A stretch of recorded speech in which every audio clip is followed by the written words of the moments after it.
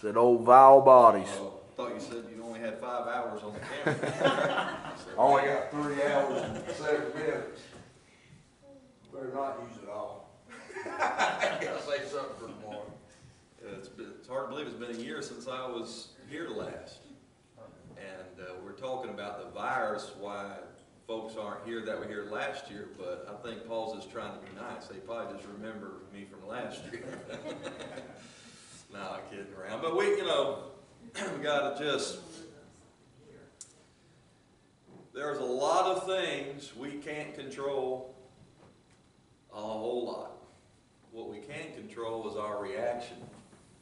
And contentment is in Jesus Christ. Yeah. Not in circumstances, not in people's reaction, whether it be good or bad. It's just Jesus Christ. He never changes.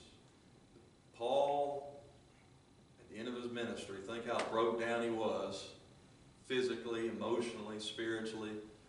But he didn't die a bitter old man. He died in victory. Time of my departure is at hand. I fought a good fight. Yeah. And it's a fight. But there's nothing worth doing more than what we're doing in standing for the truth. Amen. Having done all to stand. We all love to see results and feel like we're making progress, but if you can put on the whole armor of God and simply stand in these days we're in, don't go backwards, stand strong in the Lord and fight the good fight, and the Lord's well pleased. And I do believe the Lord uses us more than we realize. If we're getting the word out, planting and watering, He uses it, no doubt about it. We don't always see it, but He uses it nonetheless. What a day it'll be at the judgment seat of Christ when everything is known. There's going to be some negativity, but I believe there's also going to be some great rejoicing too. So I appreciate Paul's faithfulness. He's a good friend, and Stephen's a good friend. I've enjoyed greatly being over there with them, with their folks, and then the fellowship with them. And I wish my family could be here. We planned in May to come up. My daughter was supposed to be in, I don't know what town it was, about an hour from here. They were having some event, and their horse team that she's on was supposed to ride. They have a drill team. They do things and travel, but everything was getting canceled, and so, but we were able to work it out to at least get back up here, and I'm glad we did, because I hate to tell you this, but if they're doing what they're doing right now in August, what's going to be going on in September, October, November 1st, November 2nd, right?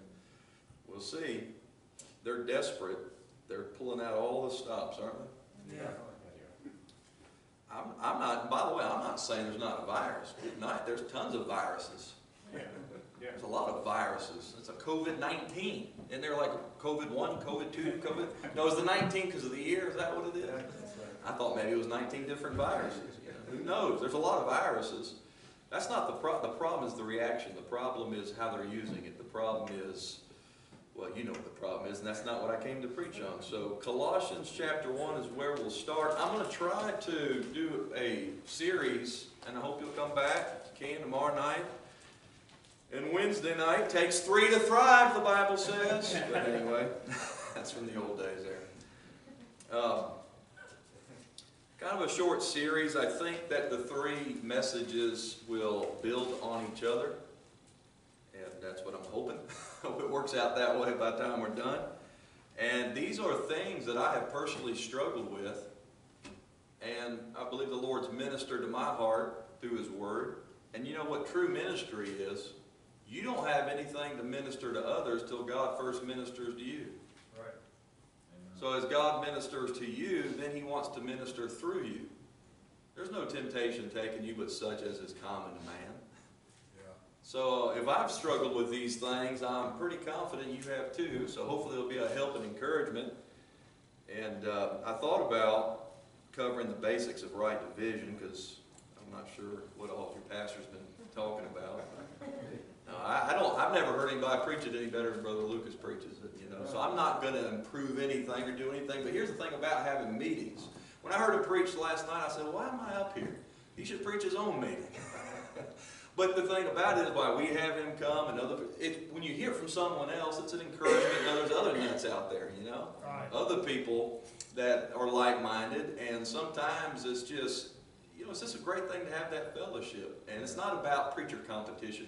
That's all carnal nonsense when you start measuring. By the way, the YouTube groupie thing is just as carnal as all get out, you know. You have a lot of that going on with folks. I'm of Paul, I'm of Apollos, haven't you read 1 Corinthians? Yeah. Paul said we're nothing. Amen. You know, all we do is plant and water. It's God that gives the increase. Right. We're laborers, it's God's field. We're builders, it's God's temple. We're stewards, it's God's mysteries. God gets all the glory. Amen. Oh, Apollos, he's eloquent. He's my man. I like that. Yeah. He has a silver tongue, you know. Paul, his speech is contemptible, you know. Yeah. Who cares? It's the Word of God that matters, right? Yeah. All right. Amen. So let's go. We'll get to Colossians 1 eventually. I'm sure we're all familiar. Now, we start now, okay? 7-something. 7:12. You got Gary's sign for me? Dad's. I think Dad's going to have to control it. Yeah, right there. Now, are you going to get your candy out and do the wrapper like he does too?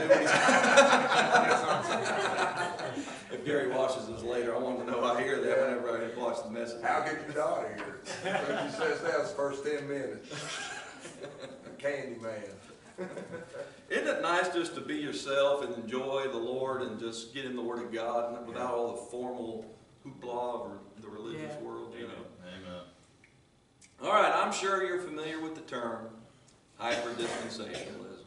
Have you ever heard that? Doesn't it sound bad? I mean, it's like a disease. We need to pray for him. He's got a case of hyper-dispensation. The reason why it's so scary is because it's such a big word, right? It's got a lot of syllables. But it's not difficult to understand. The Greek prefix hyper just means excessive and going beyond what is right and what is acceptable. Some people prefer the Latin prefix of ultra, right? Hyper-dispensationalism, ultra-dispensationalism. And sometimes they try to distinguish as though those are two different things. It just depends on who you're hearing say that. That word gets hurled around quite a bit. Typically, most of the time, it's used by people who are talking about someone who's more dispensational than they are.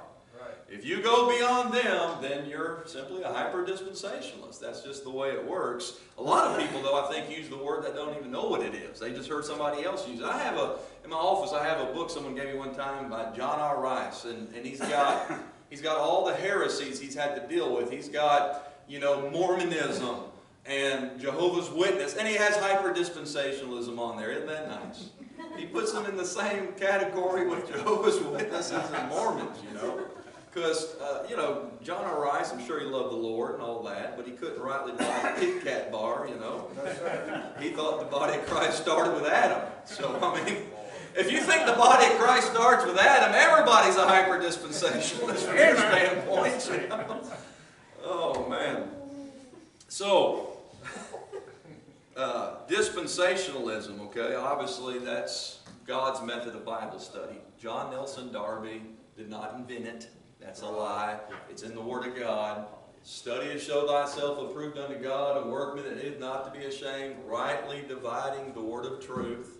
That's the Word of God, the key to Bible study. It's the divine method of Bible study. We understand that. Really, it's just the understanding that although God doesn't change in His person, He does change in His dealings with man throughout the ages as He progressively reveals more truth, and that revelation brings about some changes in His dealings. It's very simple. It's not that complicated once you understand what a dispensation is and the basics of rightly dividing. But so the problem, though, is man is always prone to extremes. And so it is certainly possible to go to unscriptural extremes, and it is possible to be guilty of wrongly dividing the word of truth. when you ignore the divisions God put in His Word. See, rightly dividing is simply acknowledging the divisions God put in His Word. They're there. They're right there. Just acknowledge it. Maintain it in your Bible study. But when you ignore them, you're not rightly dividing the Word of truth. When you invent divisions that are not there, you're wrongly dividing. Some people ignore God's division. Some people put more in there than God did. You know, and so it's wrong. It's wrongly dividing the Word of truth. But of course, the issue of when you believe this present dispensation began is typically one of the main ways people judge whether or not they think someone's a hyper-dispensationalist. That's typically the main way. And the problem is that what may seem hyper, in other words, excessive and going beyond what's right, in comparison to your traditional view, may not be hyper at all in the Word of God. Paul said, prove all things, hold fast that which is good. Prove it in the Word of God. But people say, well, that's beyond me. That's beyond what I see. That's beyond what I believe. So that must be wrong. That is hyper-dispensationalism. The issue is not what is hyper compared to someone's view. The issue is it hyper according to the Word of God? That's the issue. Now, I believe that this present dispensation began with Paul's salvation and ministry. And there are many, what they call classical dispensationalists. You know, we're hyper and they're classical. You know, isn't that something? They're normal. They're normative. They call them, I'm a normative. You're a hyper. You know? But they would say, well, that, you know, the body of Christ obviously started in Acts 2 on the day of Pentecost. Because the Holy Ghost was poured out. There's a church there. There it is. Right? It's that simple, right? And so they say, Acts 2. Now, if you go beyond Acts 2, and by the way, the book of Acts, let me just say this, the purpose of the book of Acts is not to tell you when the body of Christ started. Exactly. So enough of this chapter stuff. That's not why the book of Acts was written. It's a transitional book. It's a historical book. If you want to understand when the body of Christ started, you get it from Paul's epistles. Amen. That's the issue. Okay? And so, but they say, well, you're a hyper because you, and of course, you got people that, and I was actually one who said, it started in Matthew 10 when Jesus called out His disciples. And I remember we had in our Bible college, we had a foreign student who was going around telling everybody it started in Acts chapter 2. And I got all over him. I said, you idiot. You know, what do you people believe over there in India anyway? Don't you understand that Jesus called out, church, called out His disciples in Matthew chapter 10? You know, don't you? And so, but here I am, I'm way, how things change, you know. Now that guy thinks I'm a hyper-dispensationalist. But Matthew 10, they say, well, you Acts 2 guys. Acts 2, so all you Acts 9 guys. Acts 9, so what is with these Acts 18 guys? Acts 18, oh, I forgot Acts 13. Acts 13 says, what's with Acts 8? Acts 18, you Acts 28ers, and on it goes, right? Now, so that's how that thing kind of works. But, of course, a biblical dispensation, and it's a Bible word 4 times used by Paul by inspiration of God, is just a dispensing, a divine revelation bringing about significant changes in how God has dealt with man. How can a dispensation begin before the revelations that make it a distinct dispensation are dispensed? Yeah, amen. Well, what it is the body was there, but nobody knew it. Yeah. Right? Heard that? Well, what marks the beginning of a dispensation is God dispensing the revelation to make that change. Right? So a dispensation is a dispensing of divine revelation. Colossians 1, we finally got here, verse 24. And of course, in the context, there's a twofold ministry of Paul. God sent him to every creature with the gospel, the grace of God, and to the church with the revelation of the mystery.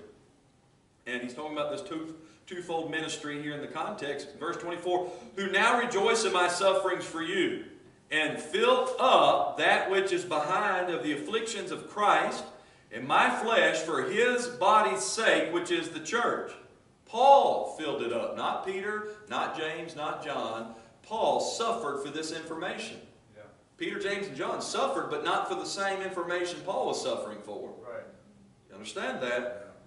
Now, Christ suffered to accomplish our salvation. Nothing could be added to that. but Paul suffered to make it known. Christ is not going to suffer anymore. So once he revealed his message to Paul, Paul suffered to get that message out and to make it known. And he said, where have I made a minister? According to the dispensation of God, which is given to me for you, to fulfill the word of God. Okay, everything else outside of Paul's epistles has to do with the prophetic kingdom program of Israel.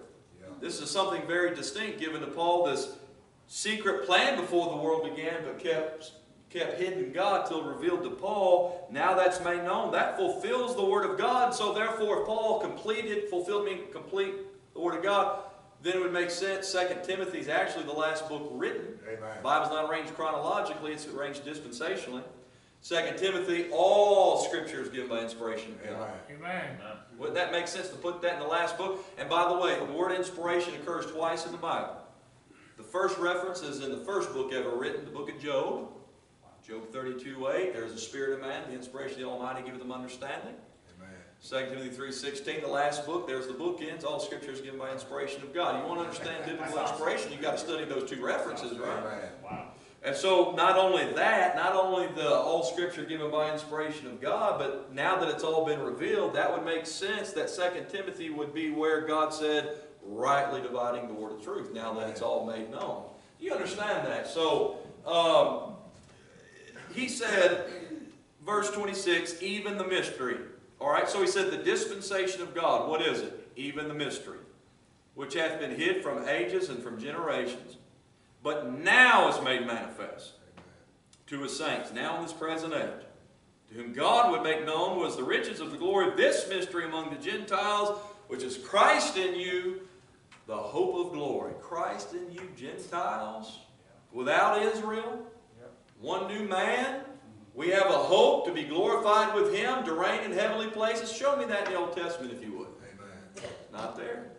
You understand all that. I'm trying to go somewhere with all this. Just hang with me. So I don't have to elaborate. Paul was preaching on this last night. But I'm just starting here. We understand that we're living in the dispensation, the mystery planned by God before the world began, but kept secret until it was first revealed to the Apostle Paul. And so what took place in Acts chapter 2 was all according to prophecy. That's why Peter said this is that which was spoken by the prophet Joel. Right. Well, if everything in Acts 2 is prophecy, and we're in a dispensation that's a mystery, how are you going to start the dispensation of the mystery during the times of prophecy? That's right. You got to rightly divide the word of truth in the main divisions, prophecy and mystery. Acts 3:21, spoken by all the prophets, since the world began.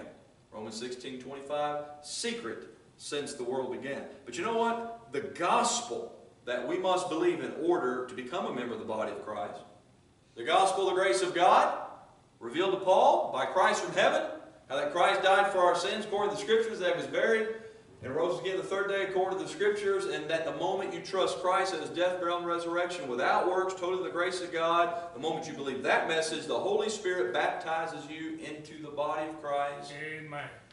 You understand, Paul said in Ephesians 3:6 about the body, it's by the gospel. He said by the gospel. You get in the body by what gospel? Paul said the gospel he received, you received it by revelation of Jesus Christ. How can you begin the body of Christ before the gospel you must believe to get in the body of Christ is even revealed? In Acts 2, it's a prophesied baptism with the Holy Ghost for power. Christ is the baptizer. 1 Corinthians 12:13, by one Spirit, the Spirit's the baptizer, all baptized in one body, baptized into Christ for salvation. It's a mystery. These things are not the same, and you understand that. And so that's why I believe, in a nutshell, I could say more. Like, for an example, Peter said, repent and be baptized for the remission of sins, right? That was the message. Is that the gospel of the grace of God? Not at all. Paul said, Christ sent me not to baptize, but to preach the gospel. You couldn't preach the gospel of the kingdom without water baptism. You can't preach the gospel of the grace of God with it. You understand that? And so, there's a number of reasons that I can go on, and I know you already know this, but there's a reason why scripturally we believe when this dispensation began and so forth. But you have to understand, that hyper-dispensationalism is actually a thing. And it actually is a problem.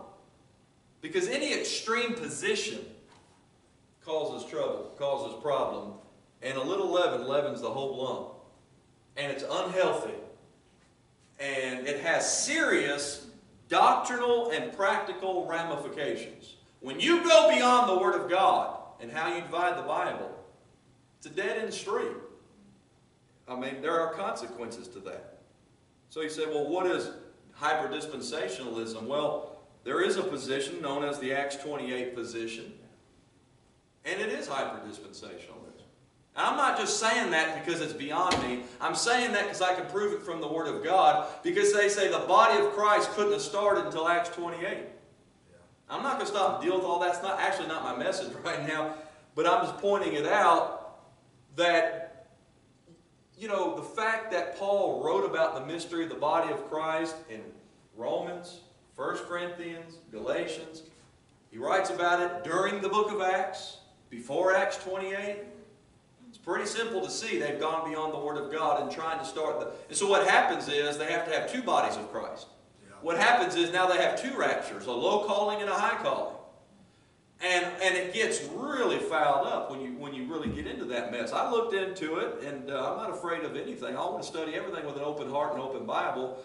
And I looked into that thing and tried to prove it by the Scripture, and I found problem after problem after problem. I do have a couple of messages somewhere in our Q&A series on the Acts 28 position. I intend to give it a more thorough treatment sometime, hopefully in the near future. But I don't think we have any Acts 28ers in here, besides Paul, so I don't know why I'm even... No, I'm just kidding. That's a joke, okay? You know, I mentioned it for a reason, okay? I'm trying to get somewhere. I haven't got there yet, so just pray for me about that. But Satan uses the Acts 28 position to scare people away from right division. Because these guys, man, the stuff they teach... Old Charles Welch, he was really the main guy. Okay, Bullinger flirted around with it. Okay, Bullinger was mid-Acts almost his whole ministry. He started messing around with the Acts 28 stuff in 1906. He died in 1913. I think if he would have lived longer and studied it further, he would have saw where it was leading. Welch picked up the ball as a young man and took it and ran it way out of bounds. And Welch, if you want to understand Acts 28, you really can. And Welch has a lot of material you can read. I've read a lot of it. Welch has got, in this age, Charles Welch teaches there are John 3:16 believers that are sheep believers that are saved but not in the body of Christ. Because you can't be in the body of Christ unless you know what Charles Welch thought he did. You see, what happens is some of these guys, they start getting these little cliques and schisms. They're so elite. I'm so super spiritual.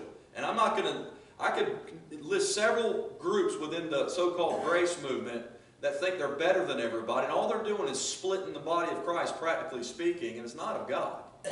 They come up with these doctrines that they think set them apart as though they're better than other members of the body of Christ. That's a real problem. Guess what? Every movement has its problem. Why? Because every movement has men in it. Right. And flesh is flesh, whether it's Baptist or whether it's charismatic or whether it's dispensational. And so the fact is, if you look at the history and you understand, can I just say this briefly? The Acts 28 position, really what it is, it's a lazy man's approach to the book of Acts. You say, boy, there's a lot of stuff going on here in the book of Acts. Why is Paul going to the Jew first? Why is he taking a vow? Why this? Why that? I'll tell you what, that was another dispensation. So forget, that's an easy way out of the transition period. That's an easy way out of some things. And they just try to put it all in a previous dispensation. But it does not work. It will not work. And by the way, it can't work unless you're a Bible corrector. You can't be Acts 28 and know what you're talking about unless you start correcting the King James Bible. Because you can't prove it without changing some words in the King James Bible. Now, I know what I'm talking about. I've tried to, there's some guys that right now, they're going that direction, and I try to tell them, listen, you say you believe a King James Bible. You can't hold to that position and believe a King James Bible. You're going to have to start messing with the text if you're going to follow that through. Oh, you're going to be the first one, are you? You know, that's how proud people can get. It won't work, okay? And you say, What's so dangerous? Because it's an extreme doctrine, guess what it leads to? More extremes. They're Acts 28ers. They teach universal reconciliation. Everybody's saved in the end. There's some that teach that. A lot of them teach no hell. A lot of them teach a soul sleep type of doctrine. Some of them teach polygamy. For today. Polygamy. How does that, you say, what's that got to do with Acts 28? I don't know, but what it is that because you're so extreme, it leads you to be extreme in a lot of other areas. You see what I'm saying? Right, At 11's the whole lump. Now, my purpose is really not to get into all of that doctrinal hyperdispensationalism. What I want to talk about is practical hyperdispensationalism. It's possible to not be hyper in our doctrine, but be hyper in how we act about it. So, no matter how much we grow spiritually, we'll never apprehend in this life. And therefore, you know what we're always going to stand in need of? Reproof and rebuke. Preach the word. Be instant in season, out of season. Reprove, rebuke, exhort with all long-suffering and doctrine, right? But the mad preachers, the mid-acts dispensationalists, I hate tags, all this stuff, you know. Come on, folks. I mean, we're Bible-believing Christians. Amen. We're in the body of Christ. Let's use biblical language. Are you a mad? Yeah, I'm getting mad at you. You're getting on my nerves. You know? I get cranky sometimes. You know? I came out of all that labeling and all that camp stuff and all of that kind of. I didn't come out of that and go back into it. Yeah. I love freedom. I love liberty. And I just want to believe this Bible. And I just want to serve the Lord. You see, people, they come out of one thing and go right into another thing. Yeah, that's right. I'm not, some of these people, and I'm getting ahead of myself, but they lament denominationalism, but they are so denominational in their attitude. Yeah. Amen. Can't fellowship with somebody not as enlightened as we are. You know, they don't even know the mystery. Hey, Paul says mark them and avoid them. Right? Yeah, let me finish my message. How about that? I'm going somewhere. And I think you need it. I hear you. All right. I hope you do. Okay. This is stuff we need. Okay? Because we are our own biggest problem. Right? We push more people away than we bring in, and then we complain about nobody.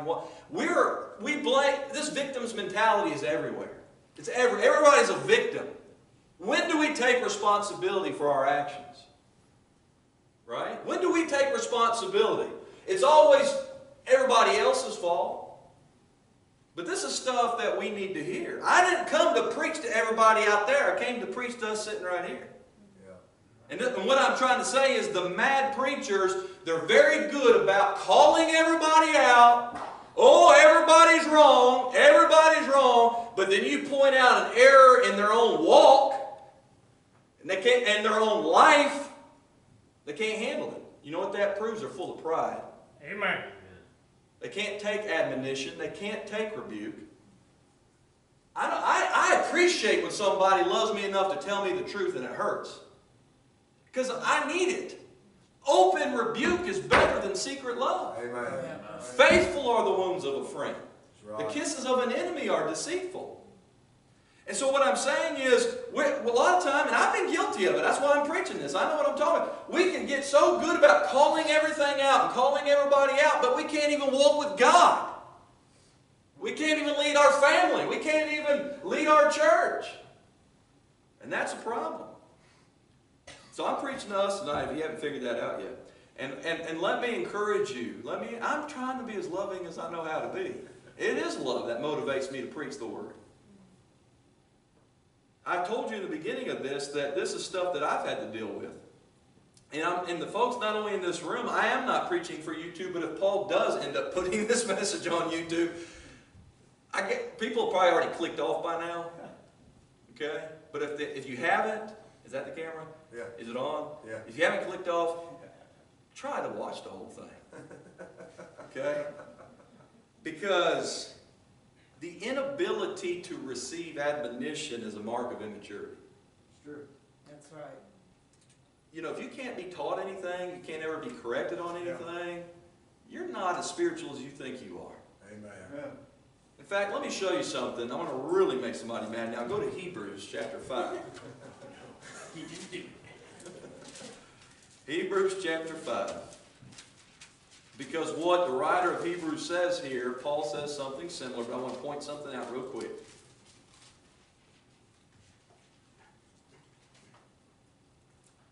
Hebrews chapter 5, verse 12. For when for the time you ought to be teachers, ye have need that one teach you again, which be the first principles of the oracles of God, and are become such as have need of milk and not of strong meat. For every one that useth milk is unskillful in the word of righteousness, for he is a babe. But strong meat belongeth to them that are of full age. The meat of the word, right?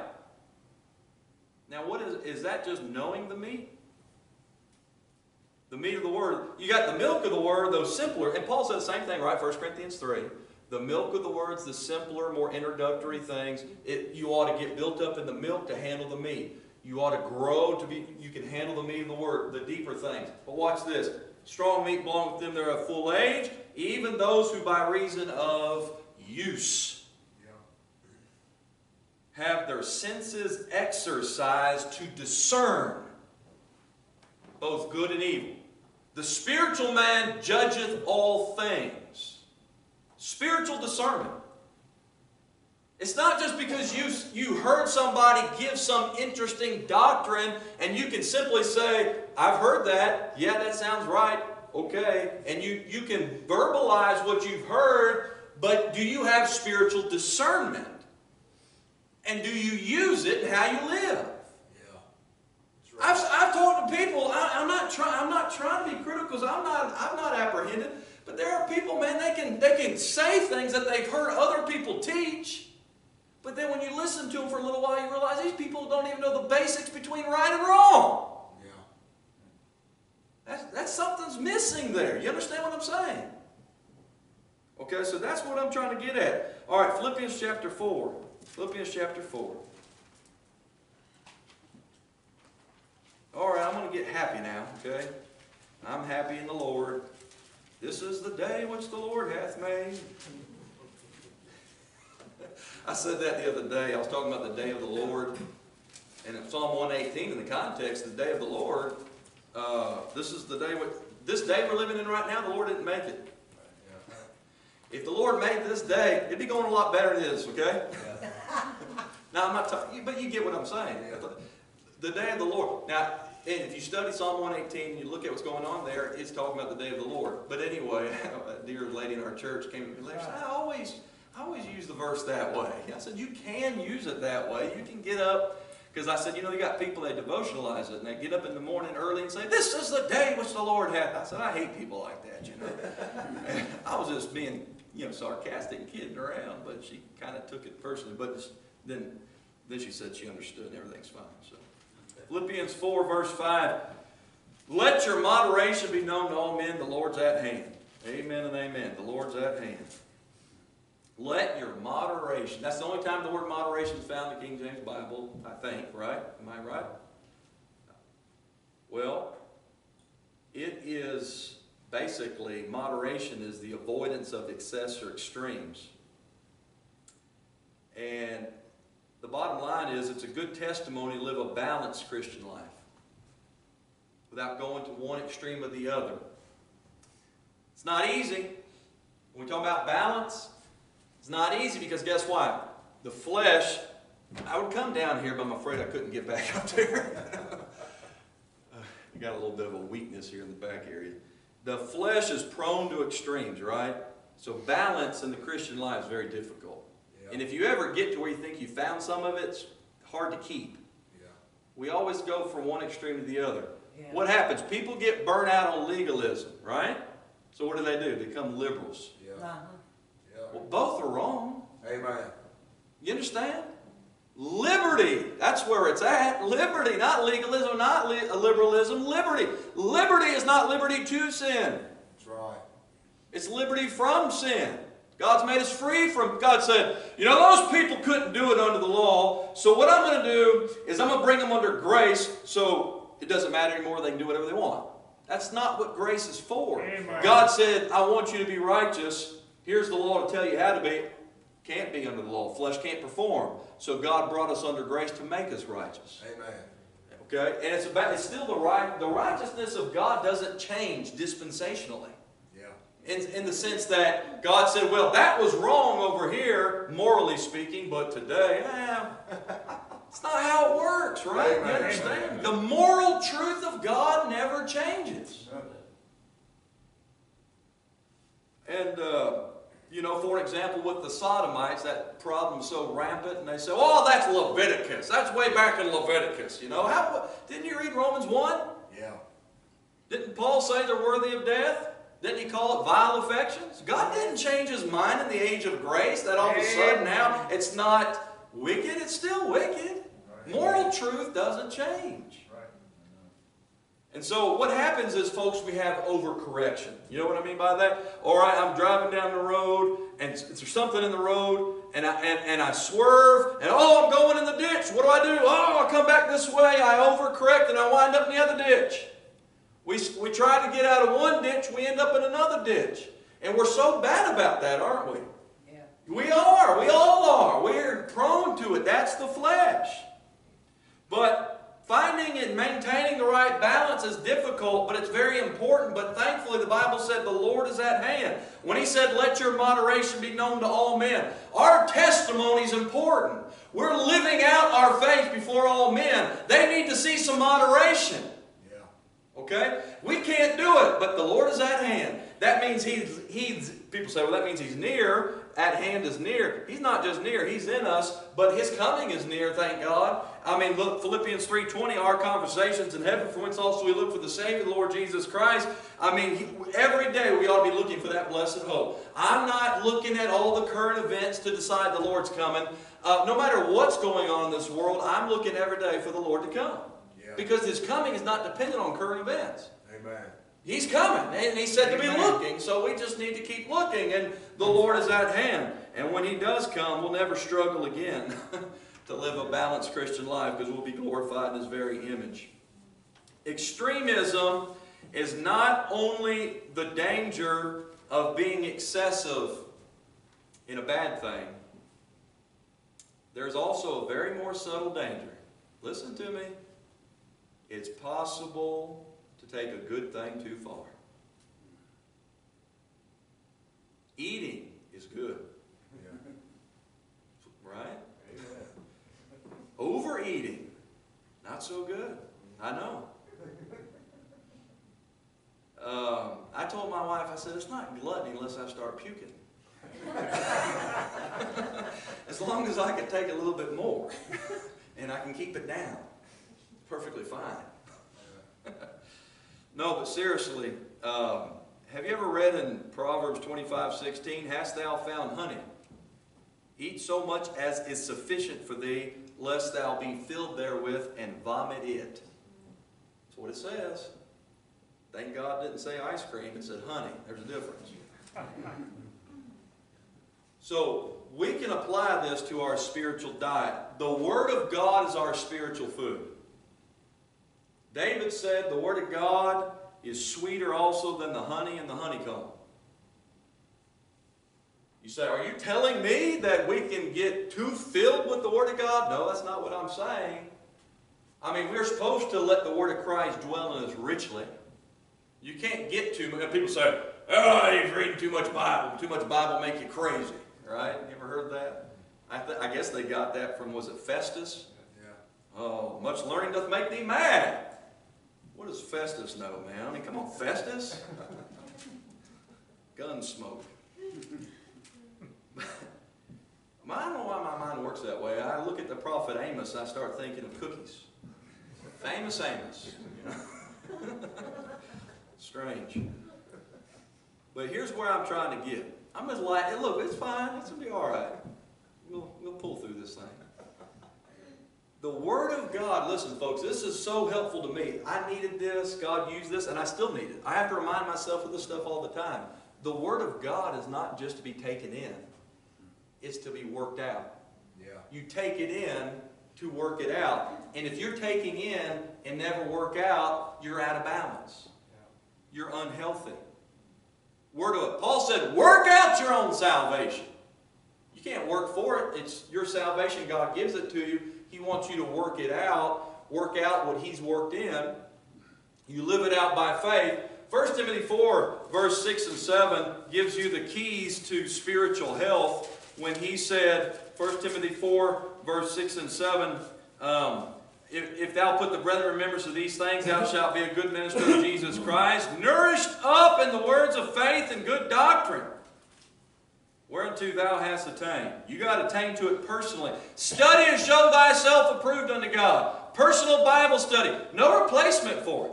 I'm thankful for Bible teachers. I'm thankful for Bible preachers. There are men that God has used to help me. I acknowledge that. But watching videos is not Bible study. That's right.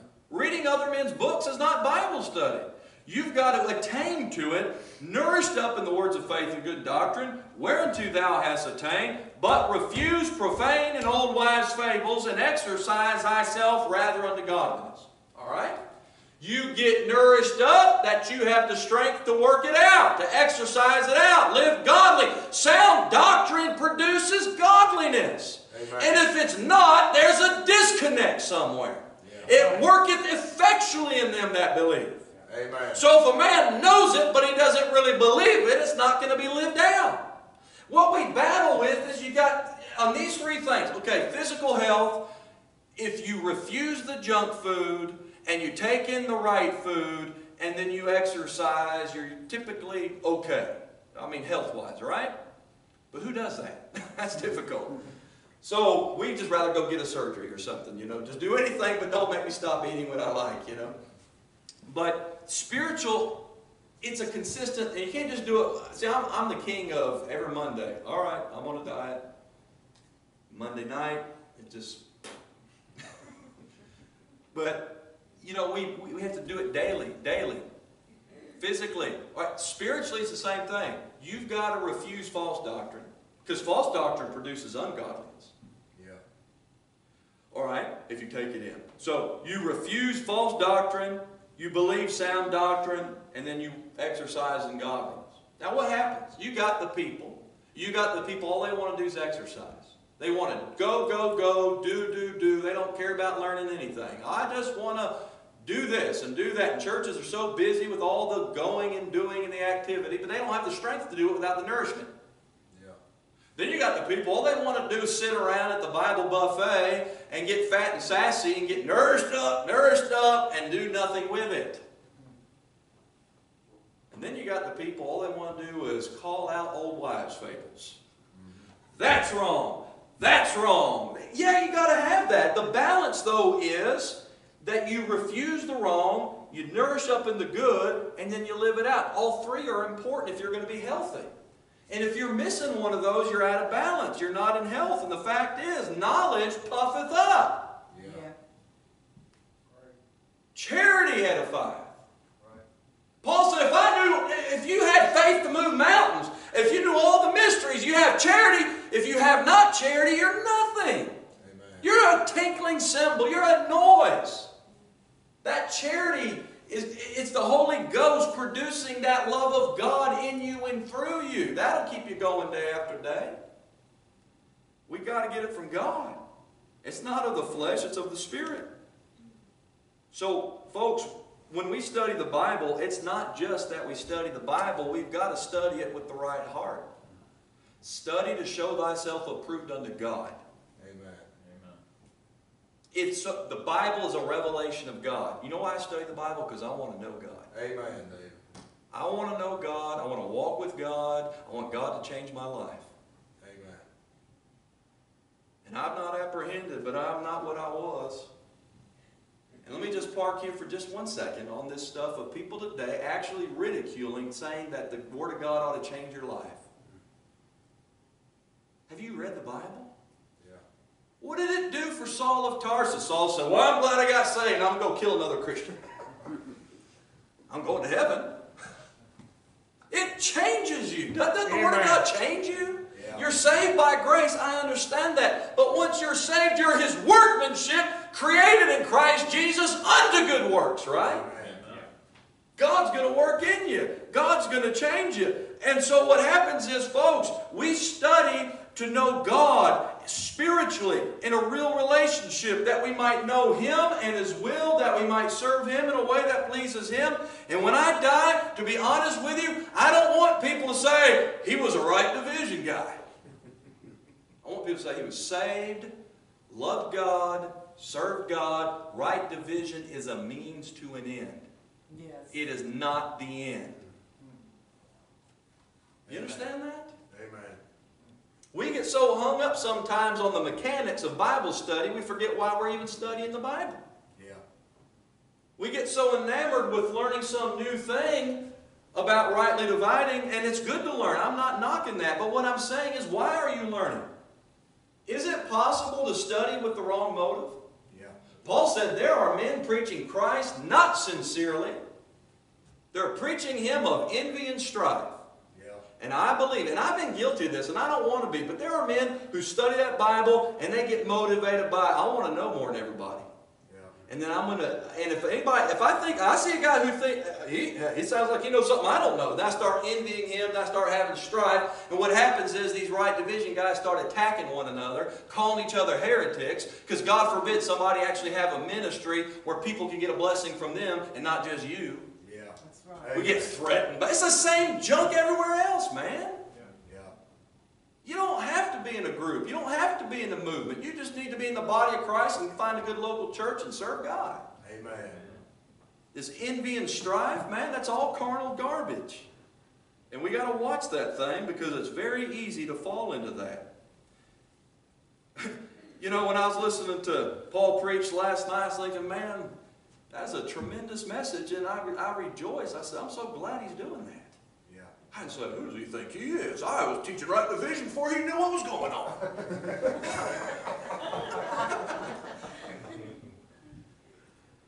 Amen. But I've been, and it doesn't, look, I get very little upset about it, honestly. I'm not bitter. But people have attacked me simply because, I don't know if they feel threatened a little bit or something.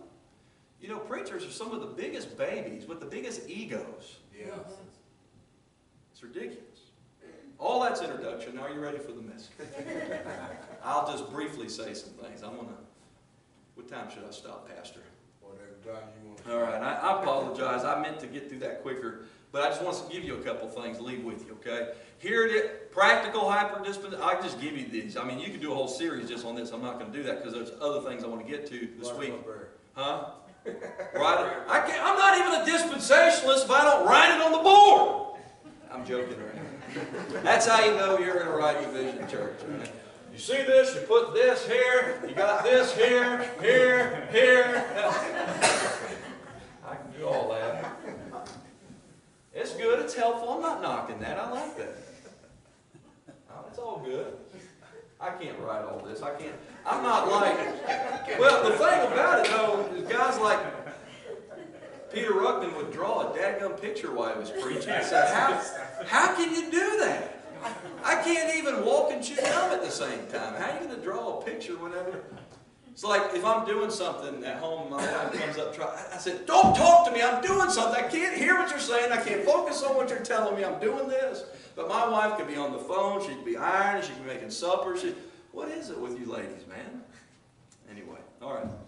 It'd be all right. Sometimes my wife says, you think you're funny, but sometimes people don't understand what you're talking about. She's a real help to me in these matters.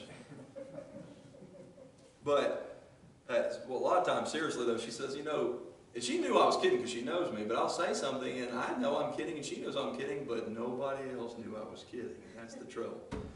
So, we are guilty. Let me just give them to you, okay? We're guilty of hyper-dispensationalism in our walk when we neglect the Scripture that's not written to us. You know what we say? The whole Bible's for us. It's just not all written to us, and that's true. But what happens is every dispensational teacher, including Charles Welch, would say, You can make application throughout the Bible. Yeah. But then when you start trying to, people, what's wrong with this guy? I thought he was right division. What's he doing in the Psalms?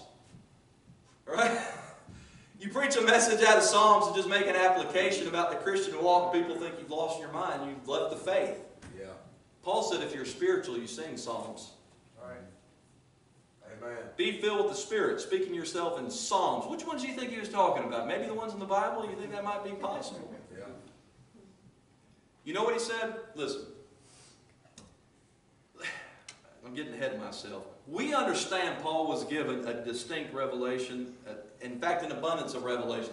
We understand he had a distinct message of ministry that must be emphasized. I'm not saying don't emphasize. That needs to be emphasized, no doubt about it. But what can happen is you can take a good thing too far, and you can say, the only thing I'm going to talk about is right division. There is more in the Bible than right division. Yeah. There is moral truth that never changes. Yeah. There is practical things. There's all kinds of things in the Bible that doesn't change, right? You understand the difference? In other words, dispensational truth changes progressively as God reveals more. But there are things that run like a straight line. Yeah. And there is doctrine in the whole Bible that we need in this age to be grounded. And when someone says the only doctrine I need is in Paul's epistles, that's simply not true according to the Word of God. In fact, that's not even true according to Paul. Yeah. All Scripture is given by inspiration of God and is profitable for what? Doctrine. Yeah. Did he say all Scripture is profitable for doctrine? Amen. He did. There's no way around it. Virgin birth, is that profitable to learn about? Is that not crucial? You don't have a Savior if there's not a virgin birth. Amen. Where did Paul talk about it? He implied it, made of a woman. Yeah. He didn't state it, didn't need to, it was already established in the Word of God. Right. There are guys like Charles Welch who say, there is no hell, Paul never mentioned it. Yeah. Right. He didn't have to. It was pretty strongly established before he showed up. Amen. He did describe it in 2 Thessalonians 1, didn't he? Yeah. Everlasting destruction. So be careful with that stuff. The fact is, we need to recognize Paul's divinely appointed pattern spokesman in this age. Very important to emphasize that. Romans through Philemon directly to us. But yet, the whole Bible is the Word of God. And if all we needed in this age was Romans to Philemon, that's all God would have preserved. He preserved the whole book. Amen. Every word of God is pure. Man shall not live by bread alone, but by every word that proceedeth out of the mouth of God. Amen. I got to have the whole thing. Yeah. Now, Paul's example in this matter is he said, look, I encourage you, I challenge you, I want you to find all of the quotes and allusions back to the Old Testament in Paul's epistles, see how many there are. There's more than a couple. And he said things written aforetime, written for our learning. Yeah. Romans 15:4. For our comfort, right? He said it's written for our admonition, 1 Corinthians 10. He told those carnal Corinthians, you're acting just like Israel in the wilderness. You know what? God wasn't pleased with them. He's not pleased with you either. Amen. He said they were a fivefold blessed. Coming through that Red Sea, spiritual meat, spiritual drink, all those things. He said, but there was a fivefold sin in the children of Israel, and they were overthrown. And he said, now you need to learn a lesson from that. Yeah, you're in the body of Christ. Yeah, you're blessed, but you can mess up your life right now. You can still get messed up in this life. You reap what you sow. You better take heed lest you fall. Amen. That's a good point. I mean, it's right there, isn't it? That's good. Amen. Practical. And you look at those 5 sins in the children of Israel in the wilderness, it was going on in the church of Corinth. Because there's no temptation taken you but such as is common to man, right? That's the context in which he made that statement. Yeah. You can study that passage. You get a lot out of that. Well, you know what? People say, well, he said that in Romans and 1 Corinthians. That was written during the Acts period. That's true. He also said all Scripture is given by inspiration of God in his last epistle. And it's profitable. It's all profitable. In Ephesians. You know what he did in Ephesians? In Ephesians, I already mentioned, he said, sing psalms, but also, he said, children, obey your parents in the Lord. Now, this is to you, young people. You listen to me, you young people. But seriously though, he said, children, obey your parents in the Lord, for this is right. He said, honor thy father and mother, which is the first commandment with promise, that it may be well with thee, and thou mayest live long on the earth. Yeah. What? Yeah. The 10 Commandments? Yeah. Paul happened to teach 9 of them. We're not under the Sabbath, but the other 9 still apply. I've heard dispensationalists mock the 10 Commandments. You're a fool. Yeah. Amen. That's the holy Word of God. Holy Word of God. I would never take the 10 Commandments lightly. No. Come on, folks, listen. He said, if you will, he told children in the age of grace, if you will honor your mother and father, it will be well with you.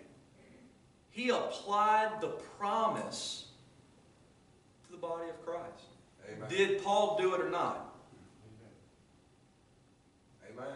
And then he said, he knew what he was talking about too. He didn't have a momentary relapse back to the law. He knew what he was doing, because then he said, you'll live long on the earth, not the land, because we don't have the land of Israel, but we're living on the earth.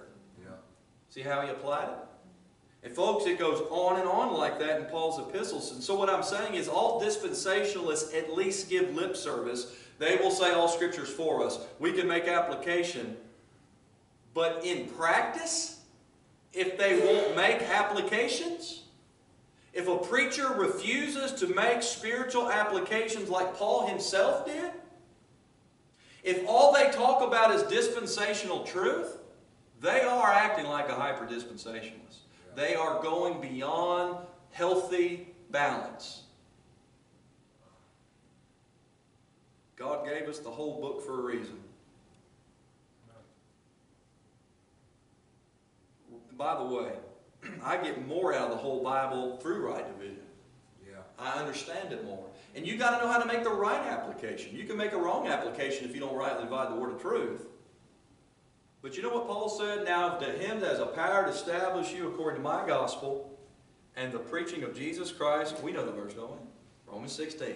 Now to him that has a power to establish according to my gospel and the preaching of Jesus Christ according to Revelation, the mystery kept secret since the world began, but now is made manifest. And don't forget that Scriptures of the prophets. What they say, though, is they said, that's talking about Paul's writings.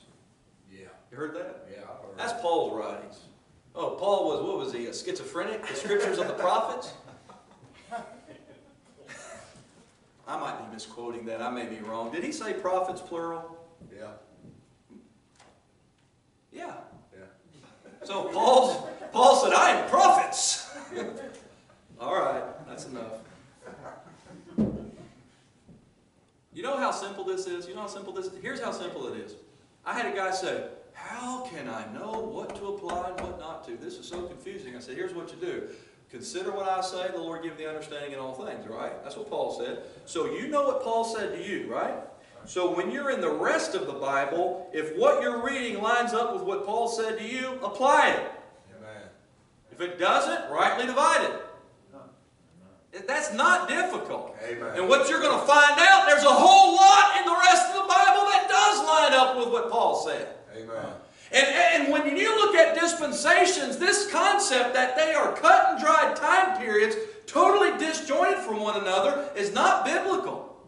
The dispensations build on one another, and when God brings in a new dispensation, He does not say everything from the past is now null and void. Amen. That's right. The things that change, He says they change. If God didn't say they change, you better leave it there. Amen. That's exactly right. We got people, man, they want to rightly divide error. We're going to rightly divide marriage now.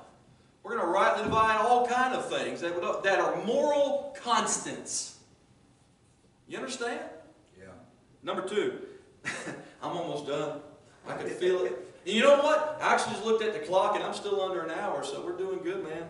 Yeah. The first message I preached last year, what was it? I don't even know, it was like an hour and a half or something.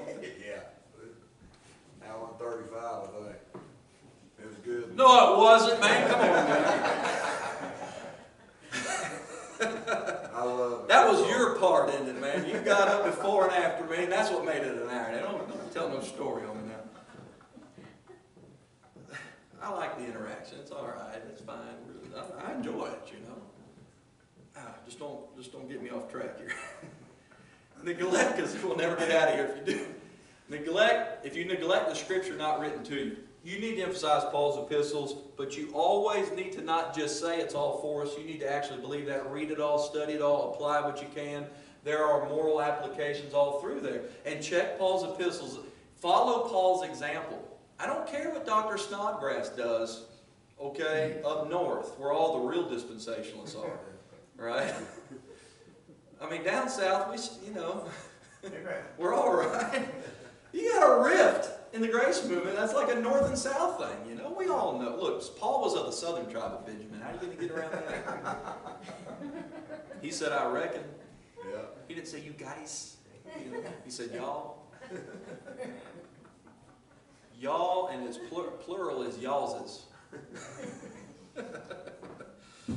All right, what am I talking about now? So, check what Paul did on the thing. That's all I'm saying. Don't take my word for it. Check what Paul did on applying of the Scriptures. All right, so the second thing is if you can't fellowship with someone who doesn't understand everything you think you do, right? You know what? There are people who glory in the truth of the one body, the church of the one body of Christ, one body, and they'll talk it up, and they can't get along with anybody. They can't go to a local church. Yeah. And then they have the audacity to come up with this garbage thing that I don't need a local church because I'm in the body of Christ. If you don't have one, we understand, and that's tough, isn't it? Yeah. Folks sitting right here know exactly what I'm talking about. I feel for people like that. There are people who would love to be in a local church, but then you got people who live right next to it and don't go to it. That's right. Paul gave his life to start local churches. He wrote epistles to local churches. Yeah. It doesn't have to be either or, it's both. You get in the body of Christ when you get saved, you ought to get in the local church to serve God with other believers. Because the local church is the laboratory in which you work out your faith that you say you believe. Amen. You talk about the body of Christ and you can't show long-suffering. You talk about we're in one body and you can't have compassion on a member of another body, another member of the body. I mean, folks, we got to live out the faith. We got to walk worthy of the vocation wherewith we've been called. But what happens is we talk about the one body, but then Christians who are not as enlightened as we think we are, we act like they're second-class members of the body of Christ. And they say, well, I'm a grace believer. I got news for you. If everybody who's saved is a grace believer. How'd they get saved? Come on, man. I mean, we do the same thing. We start labeling ourselves and pushing off other people, and we really don't work as hard as we pretend to bring them over and show them. Look, there are going to be people, you don't have to tell me, there are going to be people who reject it and fight it, and I understand that, and you've got to take a stand. But sometimes we're just too high and mighty in what we think we know to take the time to really try to help someone see it. Now, if you don't see it in 1 second, I'm moving on, brother. To serve the Lord must be patient in meekness, instructing those that oppose themselves. And so we've got to learn to fellowship, and we've got to learn what the basis is. But isn't it ironic that there are so many cliques in the grace movement? The grace movement is supposed to stand for the church of the one body of Christ, right? Yeah. One body of Christ. And then we say, well, I am of Stam. Yeah. I am of Richard Jordan. I am of Les Feldick. Yeah. I am of E.C. Moore. And everybody gets all splintered out in their little cliques. That's right. That's like the church at Corinth. I am of Paul. I am of Paul. Rebuked that. Amen. That's carnal. Those who lament the error of denominationalism are too often denominational in their attitude and their conduct. They lament it in their doctrine, but they practice it in their walk. Yeah. Hypocrites. Hypocrites in the grace movement. The biggest problem with the grace movement is the grace movement. Hypocrisy. Amen. This one lady, you remember this, Stephen? Remember when that pastor in Florida told us about the lady who visited his church, and she left a grace church to go to a Baptist church, which was also very dispensational, but she said, there wasn't much grace in the grace church. If you don't dot every I, cross every T, and believe everything I believe. All right? Me and Paul agree on a lot, but we don't agree on everything. But we know what the basis of fellowship is.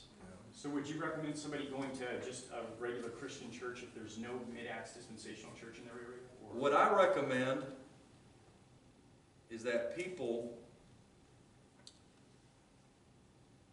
try to work with other people and have and if people are receiving the light, give them more light.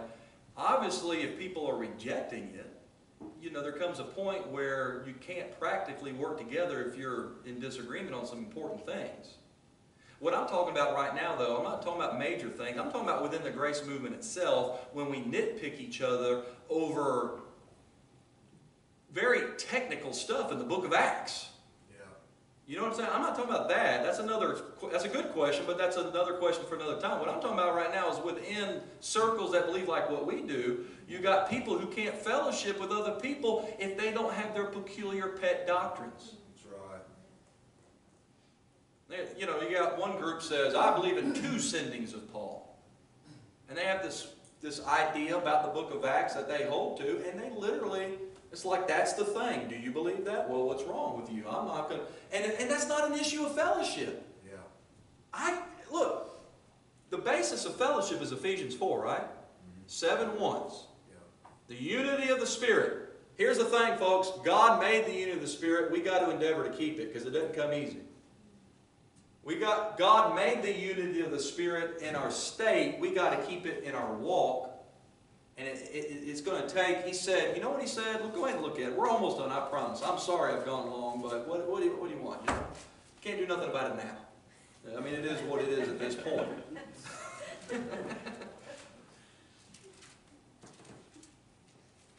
Why are we such slaves to the clock? I fight that all the time, though. I'm like the worst one about that. I'm always thinking, I got to hurry. Why? What are you going to do? Everything's closed anyway. At least you don't have to wear a mask in here. Ephesians chapter 4. I know, well, you folks back there, you got a long drive. I'll get you out of here. Plus, we do want to go get some ice cream after this. I got to keep that in mind.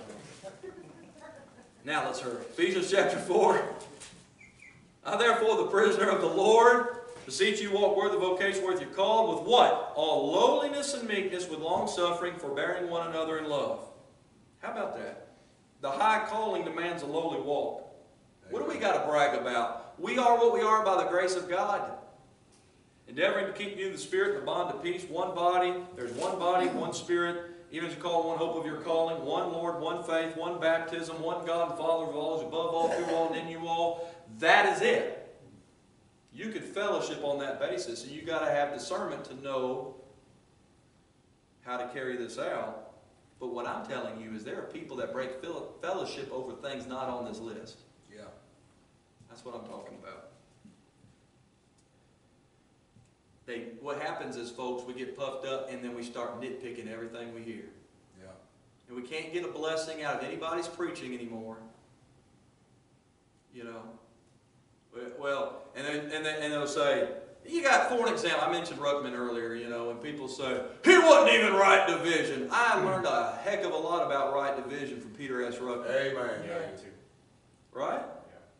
Okay, yeah, he didn't go follow it all the way through to where we have, but you know what? He's going to give an account to God, not us. And you know what? Be thankful for the good things you did learn. Don't get up and slander the guy and act like he didn't know what a dispensation was. That's right. There's this Jaybird on YouTube talking about Ruckman wasn't even a dispensation, just trashing the guy.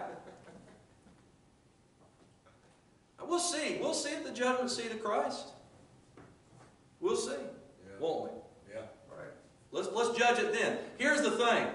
He's going to make manifest the counsels of the heart. He's going to try every man's work. Why are we trying to judge one another's ministry down here? We don't have the ability or the authority to judge one another's ministry right now. That's right. Let the Lord sort it out, the judgment seat of Christ. Amen. I had one guy try to tell me, you support I support Baptist missionaries. Can I confess that? Hi, my name is David Osteen. I still support Baptist missionaries. Confess your faults one to another, right? But I actually had a guy say, well, now that you've come to see the mystery. Like, first of all, I've saw it for a while now, actually. It's not just because I'm talking to you at this point. But well, if you really are, then you're going to have to drop him. I said, I tell you what, I said, when you start taking the gospel to the world, I'll support you. That's right. But until then, see this guy over here that calls himself a Baptist, he knows how to rightly divide. Yeah, we disagree on some things, yes. But he does preach Paul's gospel. He does understand the body of Christ and a lot of wonderful things. Plus, he actually follows Paul in that he carries the gospel to people who haven't heard it. Yeah. So he's more Pauline than you. That's right. Amen. You see what I'm saying? J.C. O'Hare, one of the founding fathers of what they call the Grace Movement in America, supported Baptist missionaries because they got the job done. Amen. People don't know their history, man. You got pseudo-dispensationalists today. They're nothing like Bullinger. They're nothing like O'Hare. They're nothing like Stam as far as maturity is concerned. Amen, David. And I know, and by the way, you say, well, I don't know if Brother Lucas would agree. He does, because we already talked about it. And he told me to say it. I'm just kidding. Lastly, and I conclude. I'm kind of venting a little bit, you know what I'm saying? And I need this, because I fight this stuff. I'm preaching to myself more than anybody. I get the big head sometimes, you know. Think I know something. Then God reminds me, you know nothing. Yeah. You pipsqueak. You better stay on your face and study my word, and I might show you some more. Amen. Well, I'm sorry, I forgot. God would never rebuke a member of the body of Christ, would he? Lastly, we are hyper-dispensationalists in how we act when we ignore the application of the doctrine we talk so much about. Yeah, amen. You know, we're not under the law, we're under grace. That's exactly right. Praise God for that. That's why sin shall not have dominion over you. That's right. But you know what? Being under grace is not a doctrinal statement. It's a spiritual reality that ought to change the way we live. Yeah. And let me give you this one last thing, if you would please, Romans 6, and we'll finish there. And I am trying to close this thing. There's a lot, really. I should have probably made this 3 messages this week, but there's some other things I really feel like we should look at. And so, Romans 6, verse 14. For sin shall not have dominion over you, for not under law, but under grace. What then shall we sin, because we're not under the law, but under grace? God forbid. Know ye not that to whom ye yield yourselves servants to obey, his servants ye are to whom ye obey, whether of sin unto death or of obedience unto righteousness? But God be thanked that ye were the servants of sin, past tense, but you have obeyed from the heart that form of doctrine which was delivered you. Spirit, soul, and body. Paul said, give yourself wholly to these things. W-H-O-L-L-Y. He said, I pray God your whole spirit and soul and body be preserved blameless. Spirit, soul, and body. Know, reckon, and yield. Know you're dead with Christ, crucified, buried, risen with Christ, baptized. You know the chapter of Romans 6. You're crucified. You got to know that doctrine. You got to reckon it in your heart. And then you got to yield the members of your body to live it out. Spirit, soul, body. You know the doctrine in your spirit. You believe it with all your heart. You live it out through your body. A man is 3 parts. The 3 parts are distinct, but they're related. Where is the disconnect between the spirit, soul, and body? You got people that claim to know doctrine and it never makes it down in their heart. Yeah. And because it doesn't make it down in their heart, they never live it out in their life. What they know is what someone else told them. Regurgitated food just ain't going to get the job done. Somebody else already studied and wept over it and worked on it, gets up and delivers it to you. That already went through their system. It's got to get in yours. You got to take it and study it. You got to get it in your own heart. Thy word have I hid in my heart that I might not sin against thee. Yeah. The heart. You can hide it in your mind all day long. When's it going to get there? The spirit, not just brain activity. I'm talking about spiritual knowledge through your heart, out your body. The fact of the matter is, folks, whenever Paul laid a doctrinal foundation, what did he do? He always followed it up with practical application. Always. Yeah. Don't take my word for it. Ephesians 1, 2, and 3. Doctrine, body of Christ. Ephesians 4, 5, and 6. Walk. Yeah. War. Live it out. He does it again and again. The grace, look, the grace of God that bringeth salvation hath appeared to all men, teaching us that denying ungodliness and worldly lusts, we should live soberly, righteously, and godly in this present world. Amen. Looking for that blessed hope, the glorious appearing of the great God and our Savior, the Lord Jesus Christ, who gave himself for us, that he might redeem us unto himself, a peculiar people, redeem us from iniquity unto himself, a peculiar people, zealous of good doctrine. You need that. You got to start there, but you can't stop there. He said good works. And so, my friend, if you think preaching biblical separation from this evil world, if you think godliness, if you think practical Christian living is legalism, you're a hyper-dispensationalist. You know what? Paul and I have talked about this. I'm so thankful to God for showing me the grace message. Because I was under legalism, struggling greatly to try to find out how to perform it. And I could not. And then when God showed me the truth of the body of Christ, that I'm already complete in Him, accepted in the Beloved, and who I am in Him, and that all I need to do is, as I've received Christ Jesus the Lord, walk in Him. It's His life through me. It's not my performance. It's not my flesh. It's Christ. As I saw that, the thankfulness that now not only do I know what's right, by the grace of God I can do what's right. Amen. Right division did not free me from responsibility to live for God. It showed me how. Amen. It showed me how. I didn't say, bless God, I'm under grace, so forget this. I'm not under the tithe. What are you, a leader? I'm not giving nothing. That's what people do. Right.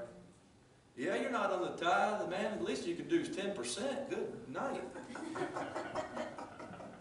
You ought to do more under grace than I ever thought about under the law. Amen. Amen. Amen. That's right. Yeah. If our church, you know what? You know, our church doesn't tithe, and I'm glad, because there are people that I know do more than tithing. Yeah. And that's how we're able to do what we do.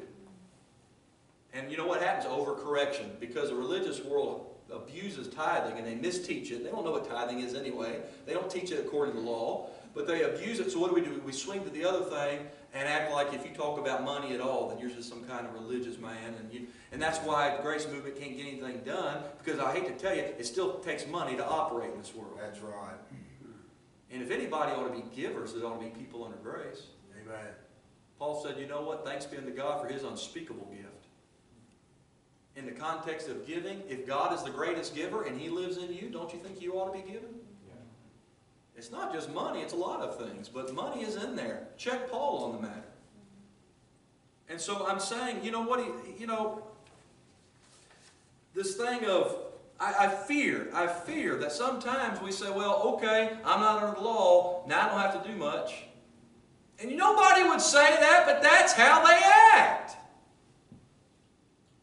Paul said, by the grace of God I am what I am, and His grace which was bestowed upon me was not in vain, but I labored more abundantly than they all. Yet not I, but the grace of God which was with me. What did the grace of God do to Paul? Amen. It didn't cause him to sit on his rear end. Amen.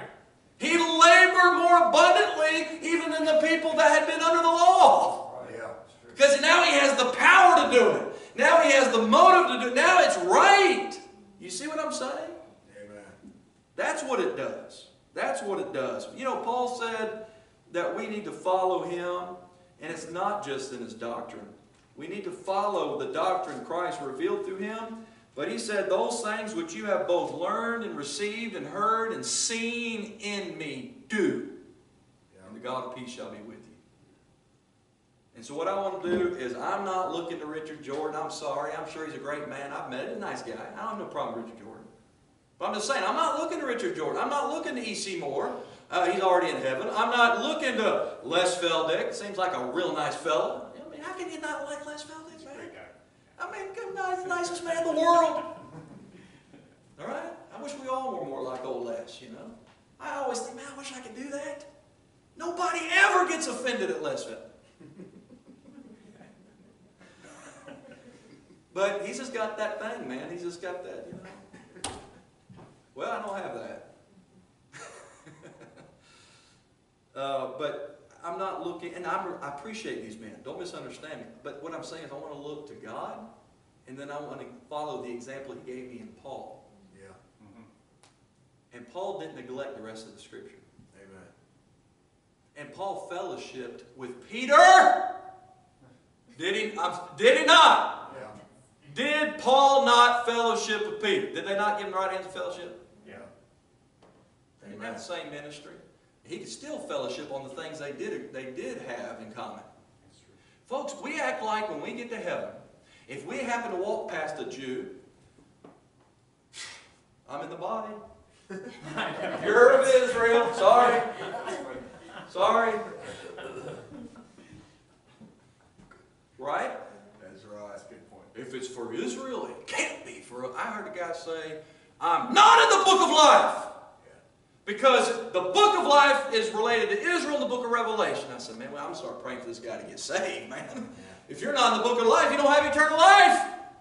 It's all right. You agree with me, don't you? I don't care if you do or not. I'm going to say it anyway. The book of life is eternal life in Christ. And we're going to say because it's in the book of Revelation, we can't be in that book. There is a difference. You get blotted out in the tribulation if you take the mark. We're not under that. We're still in the book of life where God puts the names of people who have eternal life in Jesus Christ. Amen. And let me really mess up your apple cart. I love doing this. We need it. We need it because we get a system. We get a system and we think we got it all figured out. But every time you think you got everything figured out, God has a monkey wrench in there. Amen. Amen. When you die and go to heaven, if you believe that, I hope you do, some don't. They think they're going to sleep in the dirt. How does that gain? To live as Christ and die as gain. I'm going to heaven, that's gain over. When you go to heaven, are you going to float around just celestially? Or are you going to be at the throne of God, worshiping God? Where is the throne of God? Is it in the New Jerusalem, Paul? That's where it is in Revelation 1. Is there a city up there right now? Yeah. So when you die and go to heaven, you going to be outside the city? That's a bad thing to say because Revelation says without or dogs. I'm going to be in the city. When I die, I'm going to see the streets of gold, the gates of pearl, and I'm going to see it, and I'm going to fish in the river of life. No, look, I understand the New Jerusalem. You don't have to tell me. Everybody's going to send me emails, you know. I doubt they made it this far. And you may not even put this online. But if they send me the emails, I know about the New Jerusalem, but what I'm telling you is this. We get access to it also. It is the New Jerusalem. It's got the 12 tribes on it.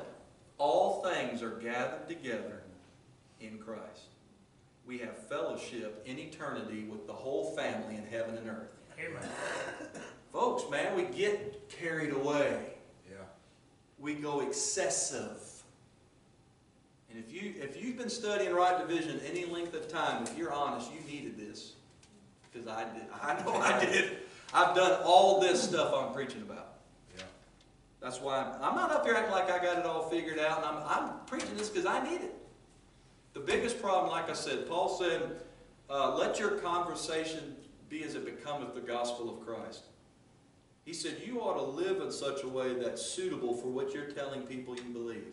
And when people look at us and they see no difference, they say, why do I need what they got? Yeah.